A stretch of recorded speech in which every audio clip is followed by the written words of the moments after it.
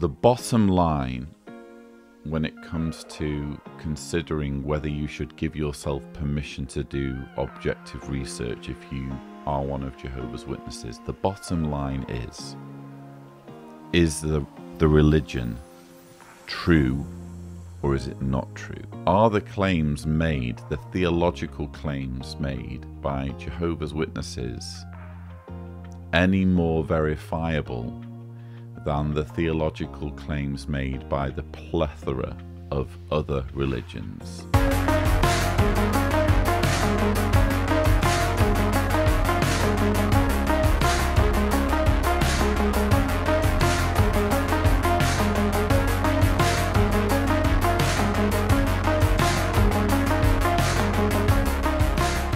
Hello there, I'm Lloyd Evans. Welcome to The Attic. In this video, I am going to be revisiting one of the very first videos I made on this channel. Consider this video a reboot of my video titled You Should Not Fear Him, which I actually put up on the channel just over 10 years ago in November 2013. Here we are in April 2024, and I don't have too much to add to the information. It's just that, to be honest, I appreciate that I have considerably more people following the channel now than I did then. One of my viewers, I apologize, I forget which one. Please identify yourself in the comments if you're watching, and I'll give you a big heart. One of my viewers said, Lloyd, why don't you do a back to basics? Why don't you revisit some of these older videos that newer viewers aren't necessarily going to be watching? And I think the obvious place to start is with You Should Not Fear Him, because that's just a very, very simple line of reasoning to hopefully help any of you watching who are current Jehovah's Witnesses to just give yourselves permission to do research, to do objective research into your beliefs. In the video, I quote 2 Bible verses. Now, full disclosure, because I'm not interested in trying to trick anybody, I now identify as an agnostic atheist, so I don't consider the Bible to be God's inspired word. However, if you do consider the Bible to be God's inspired word, there are a couple of verses I would like to draw your attention to, because these were instrumental in my awakening process and certainly in my decision to out myself on YouTube as somebody who no longer wished to be identified as one of Jehovah's Witnesses. So the first Bible verse I want to read to you is actually one of my favorite Bible verses. Yes, I can like Bible verses without considering the Bible itself to be God's inerrant word. Philippians 4 verse 8. Finally, brothers, whatever things are true, whatever things are of serious concern, whatever things are righteous, whatever things are chaste, whatever things are lovable, whatever things are well spoken of, whatever things are virtuous, and whatever things are praiseworthy, continue considering these things. Wise words. In my view, they don't need to come from God to be wise. There's plenty of very, very wise people on our planet today who are inspirational to thousands or millions, and they don't necessarily have any claim to divine wisdom. But just think about those first few words, whatever things are true. The bottom line when it comes to considering whether you should give yourself permission to do objective research if you are one of Jehovah's Witnesses, the bottom line is the religion true or is it not true? Or to put it another way, Are the claims made, the theological claims made by Jehovah's Witnesses, any more verifiable than the theological claims made by the plethora of other religions, all claiming to be exclusively representing the wishes and desires and rules and whims of an almighty God? So ultimately for me, it's all about what is or isn't true. And I think if you allow yourself to just focus on that core issue, in other words, you're approaching your investigation of your beliefs with just this absolute insistence that you only want to believe things that are true and that you've proven to yourself are true, then how can you really be going wrong? I mean, assuming God to be real, would he not want you to worship him based on a conviction, a sincere conviction that this particular set of beliefs is true? And how can you possibly know that for sure if you're completely shutting yourself off to any criticism whatsoever, to any logical arguments against the set of beliefs that you hold dear? Surely a God who is worth worshipping would not expect his followers to just believe based on little or no evidence, or to just abandon any interest in fact-finding and investigating and reaching a conviction that this truly is God's will and God's channel with mankind. Moving on to Deuteronomy 18, verses 20 to 22. And this was really the basis for the title of this video and the video back in 2013. Really, really important words to consider if you are one of Jehovah's Witnesses. If any prophet presumptuously speaks a word in my name that I did not command him to speak, or speaks in the name of other gods, that prophet must die.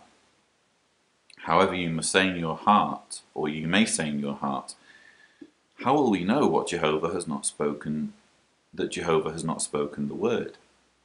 When the prophet speaks in the name of Jehovah, and the word is not fulfilled or does not come true, then Jehovah did not speak that word. The prophet spoke it presumptuously.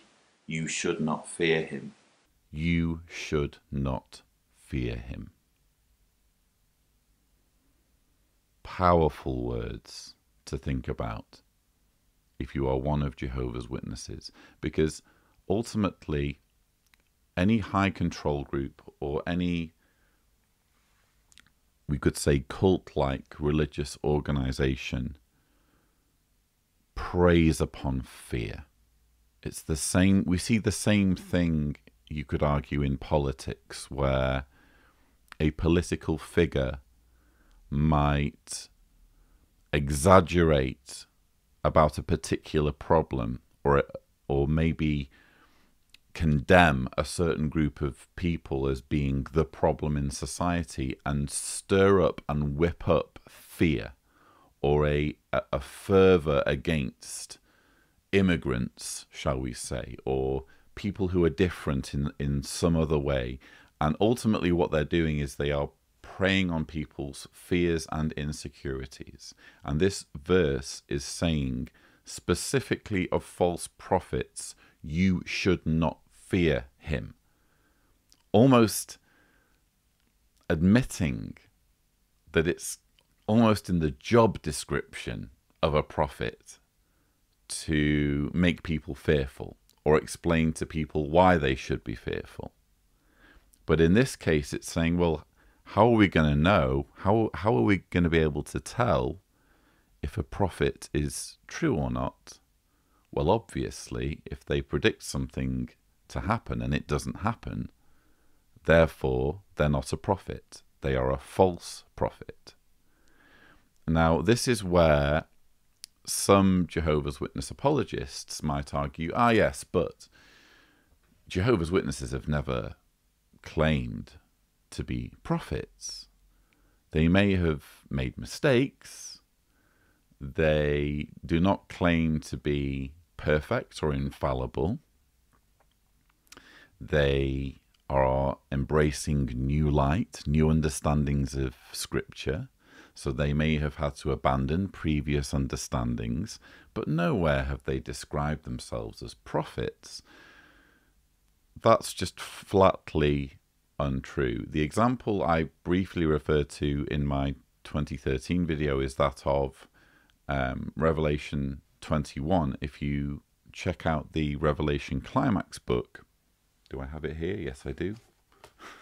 If you check out this book, when it discusses Revelation 21 and the vision of the two prophets who die and then they are brought back to life, the book directly describes or explains the fulfillment of this prophecy as being the John class, or in other words, the Bible students or Jehovah's Witnesses. So they're saying these two prophets mentioned in Revelation, that's us.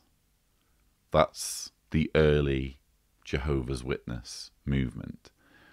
And actually, there is a jwfacts.com page.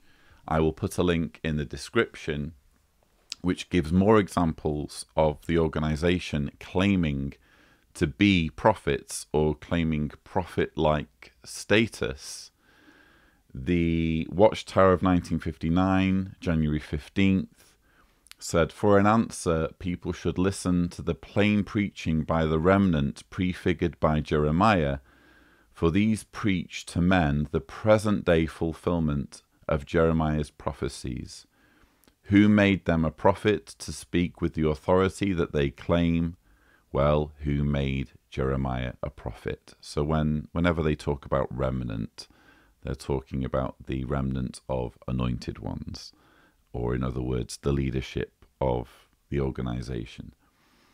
Then in the Watchtower of 1964, October 1st, the quote reads, "Those who do not read can hear, for God has on earth today a prophet-like organization, just as he did in the days of the early Christian congregation." So direct quotes, again, full credit to jwfacts.com, direct quotes from the literature in which they're saying we are prophets, or we are a prophet-like organization, and even boasting in that 1972 quote, saying, well, look at our record. Yes, why don't we look at the record?